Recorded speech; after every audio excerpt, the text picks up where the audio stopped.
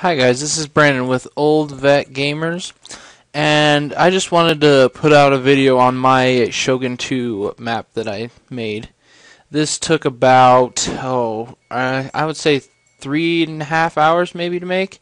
So on the first deploy zone, I basically just took paint and I just took a circle with the paintbrush and put the height up and just made it so, you know, it kind of looks like this kind of city off the ground. We got like the main castle, keep, whatever you want to call it.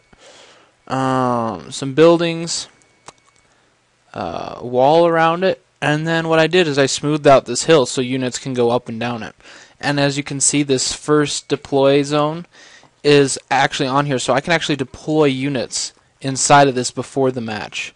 And then I've got like an ocean type thing on the background. Some mountains, buildings in the back. These are different structures that you can get that are just made for like outside looks. See, if I scroll up really close to these, they're not detailed at all. Like, it's just meant to put outside of your border, if you will. Let's see, what else? I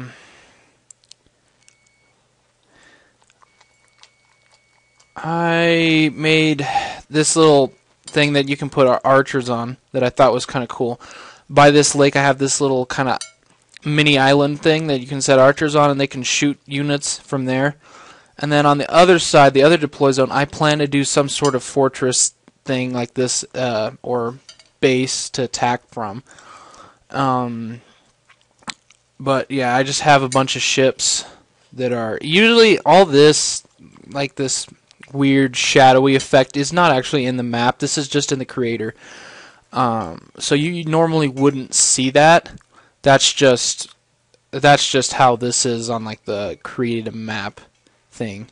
So yeah, I've got boats and stuff for the other deploy zone, kind of like a water assault. You can make water maps too for your water battles and stuff, but I haven't really gotten into that too much. So I just wanted to show one of my maps, and the last thing I was going to show is the lakes, on how you have to smooth it out so the units can walk through it. Like, this is short enough water for them to walk through it, but you have to smooth out the sides so they can walk down it and across. Otherwise, they won't be able to do that, and you won't have them actually fighting on the maps. So, yep, just wanted to show you guys my map.